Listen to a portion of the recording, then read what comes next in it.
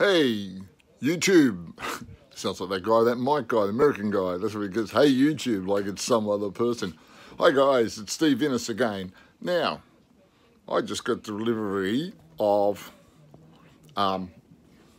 this great little unit. I love it. Gee, it's heavy. And it's a little chamfer unit from UJK Technology. And it chamfers your holes in your Mft tables or your 20mm holes. So I'll show you what I mean. Turn the camera around. So here's my holes. I've just put a first coat of oil on my black MDF top, which is pretty cool. Looks a bit crappy at the moment, but I've got to give it a slight sand back. That's only the first coat. So you just simply got to find where it is. Yeah, you simply just whack this in the hole, turn it round a few times till it spins free. So it spins free now. Lift it out and look. Got a really nice little chamfered hole. It's really good.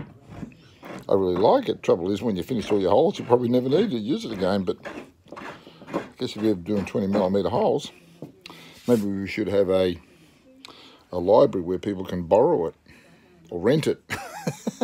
Yeah, you can rent it for $100 a day. Anyway, it's really cool. And what it is, it's got like just a little cutter in it. But yeah, good quality. It was reasonably priced. Can't remember how much, but I remember at the time thinking it was very reasonable.